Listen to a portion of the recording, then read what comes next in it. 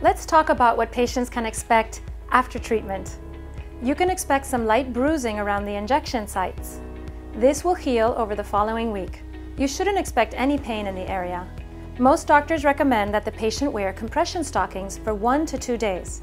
This helps the natural processes of the body to absorb the veins that were treated. Your doctor may also ask you to refrain from heavy exercise for a few days. The great thing about spider vein treatment is that it is an outpatient procedure with no downtime. You can go right back to work or play from the doctor's office.